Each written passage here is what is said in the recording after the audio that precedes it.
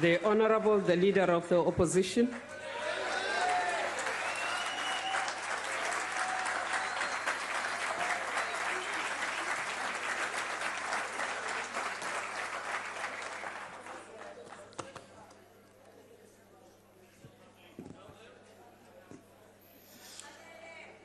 Madam Speaker, Honorable President and Deputy President, honorable members of this House, fellow South Africans, Bagaetso, Dumelang.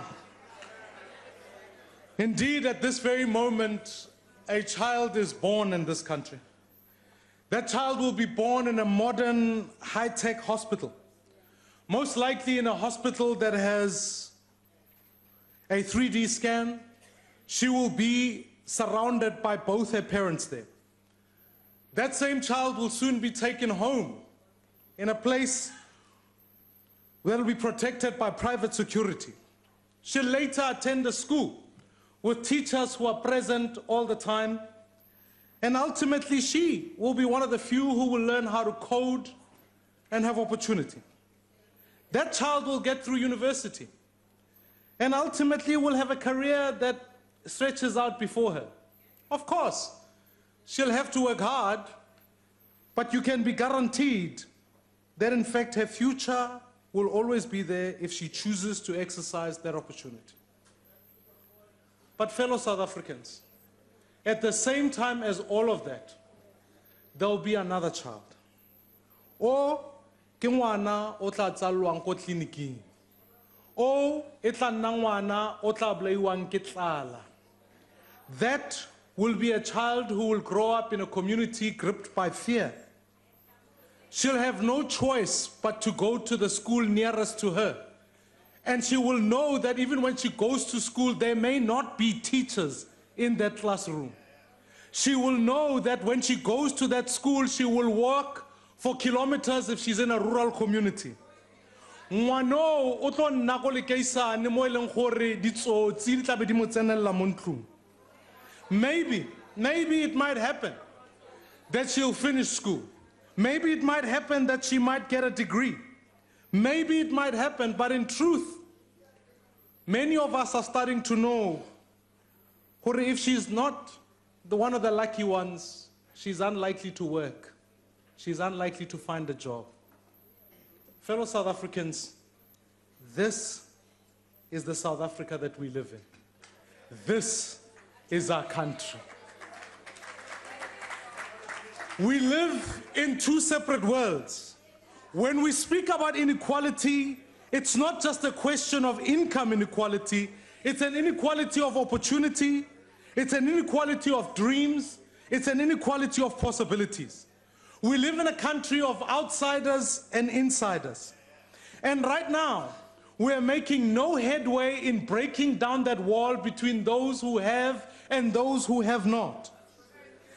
And the tragedy is that on Thursday, the president in the evening gave a vision of a future of South Africa with high-tech cities, high-speed trains, and classrooms where children are taught to code and analyze data and no child goes hungry. Mr. President, I get that. My greatest fear is simply this, is that that will only be available to a few of our children and many of our kids in this country who will be left out of opportunity in our nation. It cannot be a South Africa for some and not a South Africa for all. And that's why in the DA we have a dream motivated by building one South Africa for all. Honorable members, the stats released last month paint a very dire picture. It's a picture of a record unemployment that now stands at 38%. It's a picture where our economy contracted by 3.2%, and ultimately that shows that our investment is declining. If you read that picture, you can see our country is in crisis. It's a crisis that we need to face head on. Our priority must be to fix what is broken in South Africa and to build a South Africa where we can be guaranteed an equality of opportunity. The party of an equal shot, not an equal outcome. So to do that, we must table reforms. We need a bold plan. We need the right budget, we need the right people, and most importantly, we need a plan. We need to stop debating the mandate of the Reserve Bank. It's already in the Constitution. What we need to do is get on with the business of doing. So, Mr. President, while you are looking to build smart cities, I want to say, why don't we make the cities that we have already smart? Why don't we broaden access and connect young people to information and opportunities that remain available to a few? At one place to start, Mr. President, is with the allocation of the broad spectrum. We will not reduce data costs until that decision is settled. So, Mr. President, furthermore, instead of building a new bullet train, let's rather fix and protect the trains we have and give them to provinces to run. We need interventions that will ultimately ensure we have unemployment in our lifetime and make sure that, in fact, we give young people a national civilian service where they can work. Let me tell you something. By the end of the 19th century, a city like New York and London were facing a crisis that seemed to have no solution. As these cities grew and developed, the thousands and thousands of horses needed to transport people around had left streets knee-deep in manure. New York had to employ an army of workers to clear the streets every day in London.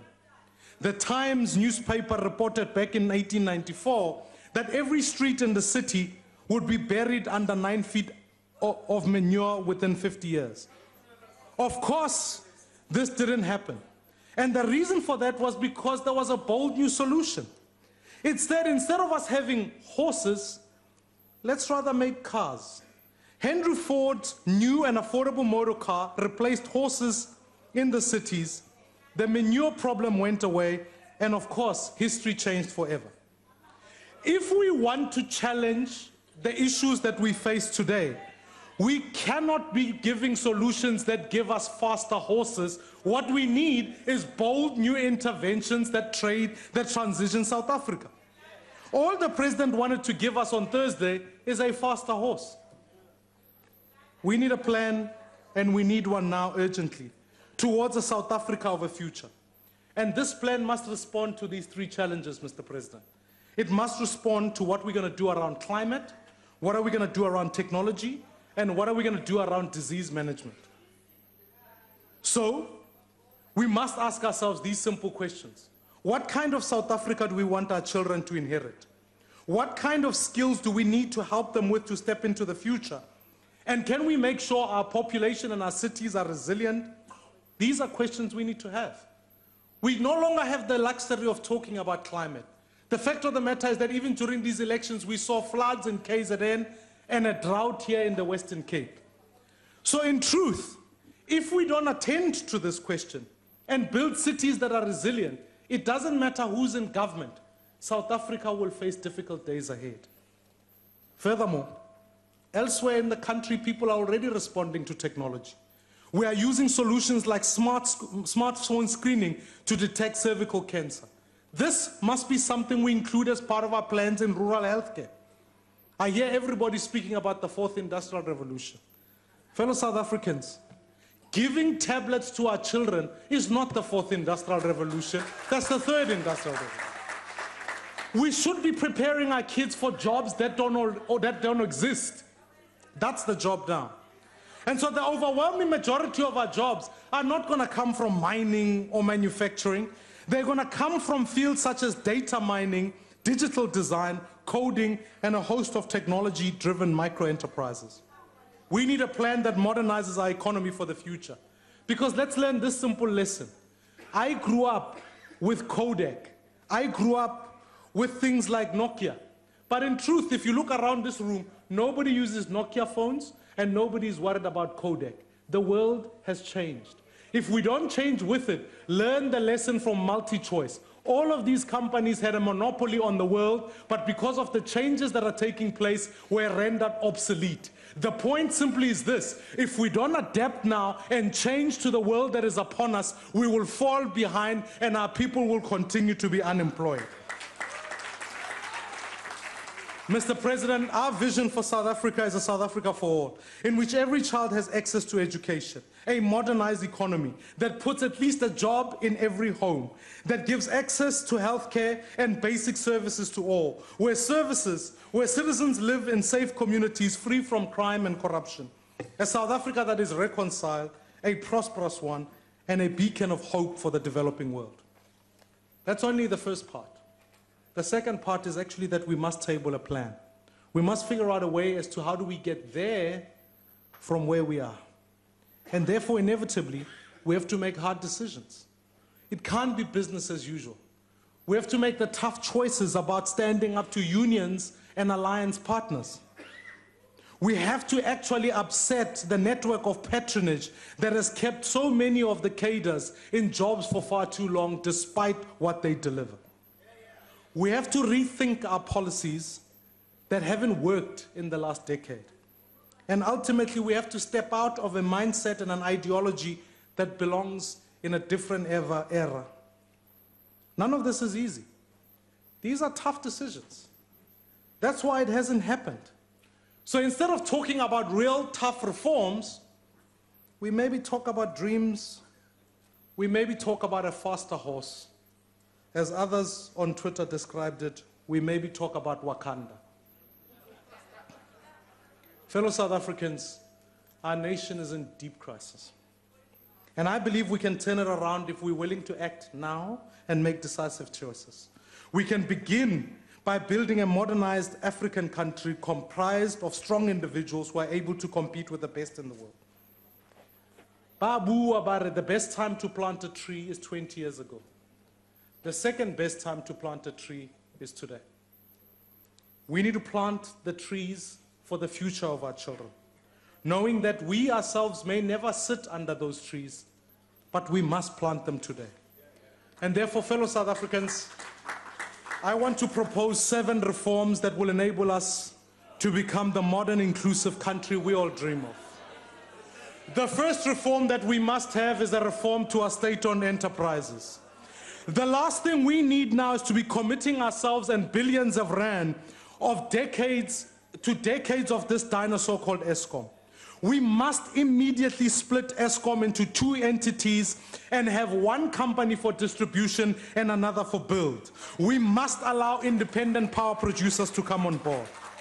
Our country is rich in solar, and if we get this right, what independent power producers and solar will do to Eskom will be what Uber has already done to transport. It will bring change, the change that we need.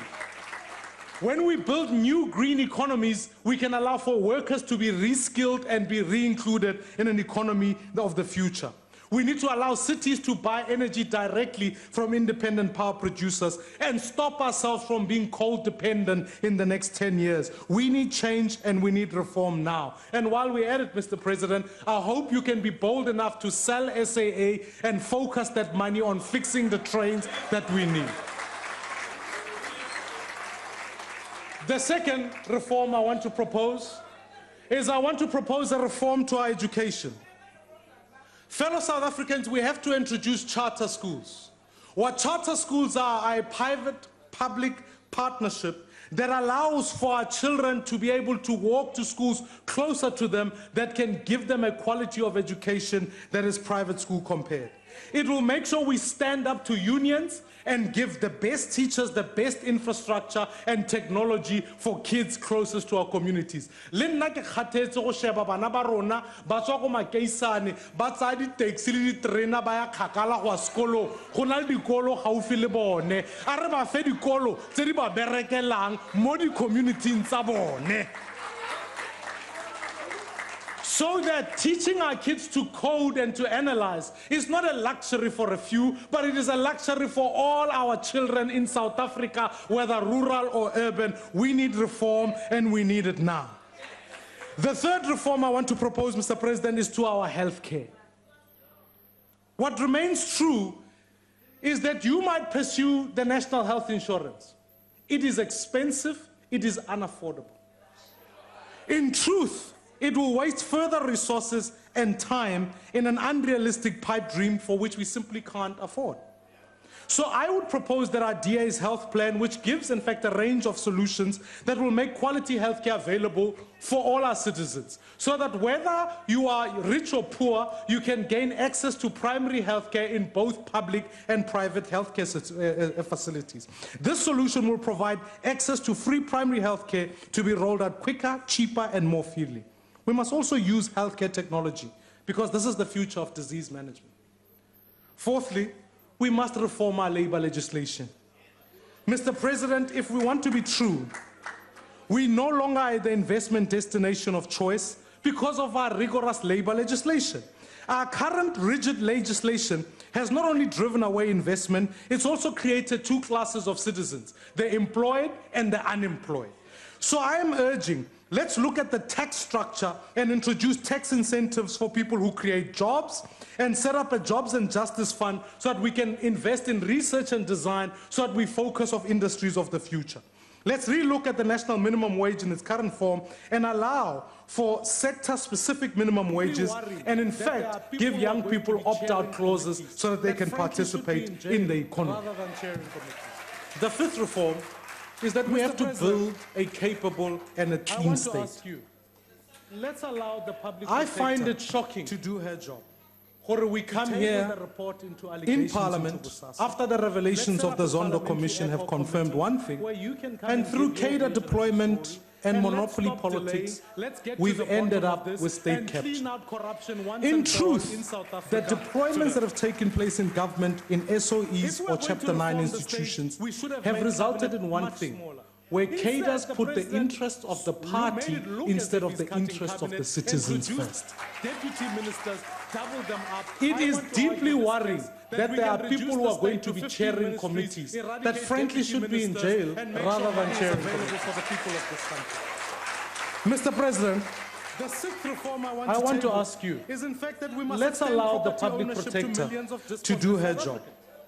To table the report into allegations into Bosasa. Let's set up a parliamentary ad hoc committee where you can come and give your version of the story. And let's stop delaying. Let's get to the bottom of this and clean out corruption once and for all in South Africa today.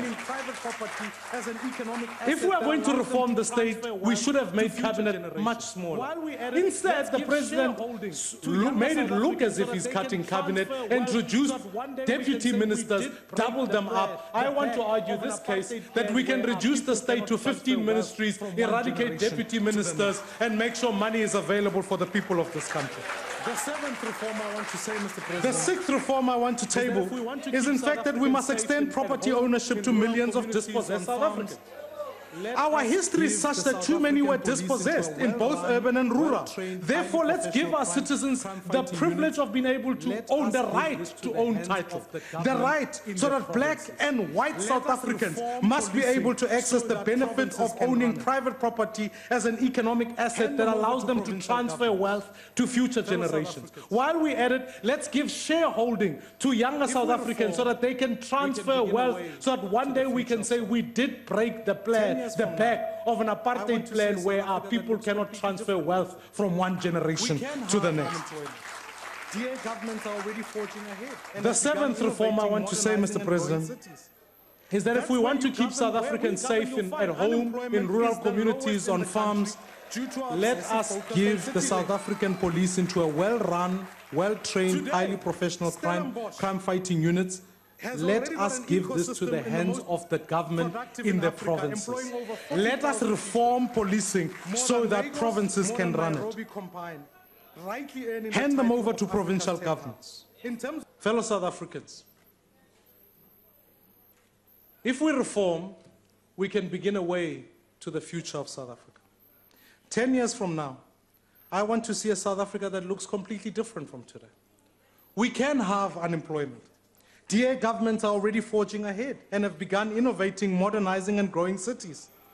That's where you govern, where we govern, you'll find unemployment is the lowest in the country due to our obsessive focus on city layer.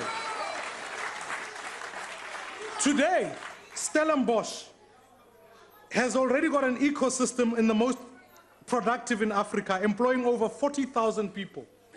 More than Lagos, more than Nairobi combined, rightly earning the title of Africa's tech hub. In terms of renewable energy, 8 out of 10 municipalities in the Western Cape have already got laws in place for independent solar energy generation. And most of them want to sell energy back to the grid. This is what a city-led economic growth plan would look like. That's why we are taking this government to court to ask that they must give the rights to the city of Cape Town to be able to generate energy for citizens here. And we will do it to all the cities. In terms of education, the Deer-run Western Cape investment into the future of e-learning has already seen over 1.4 billion rands invested in the past 5 years. It's already delivered over 1,160 refreshed computer labs, 28,870 devices for learners, and 11,000 resources for our online portal. To date, 70% of all teachers are trained in e-training, and over 80% of the schools are connected to free internet. The Western Cape's retention rate from grade 10 to 12 is the highest in the country. And in healthcare, already we know that more of our citizens are connected online, and we keep 13 million of citizens online records to make sure we give effective healthcare. Fellow South Africans, we've already started working. We are working. So I want to appeal to you, Mr. President. I want to appeal to all South Africans. Let's work together to achieve this plan. I have pledged my support to assisting you when you've needed support, when you build South Africa. I want to ask you to help the places where the DA is in government so that we can continue the work that we have. I would urge you, Mr. President, let us free up small businesses to create work. Let us sell off our beleaguered SOEs. Let us modernize and de-unionize our children's basic education. We have a plan, and let's begin to work on it. I want to say this. Every single day in this country, I draw inspiration from the teacher who shows up in the classroom despite what is happening. I draw inspiration from the healthcare worker who goes to a hospital. I draw inspiration from the businessman who, even when confronted with profit and profit losses, still keeps people employed. And in this month, I think we need to draw inspiration from the young people of 1976. When they looked out and they realized that they could not spend their days dreaming, they decided to take to the streets and fight for what is rightfully theirs. Mr. President, time for talking is over. It is time for us to act right now. I thank you very much.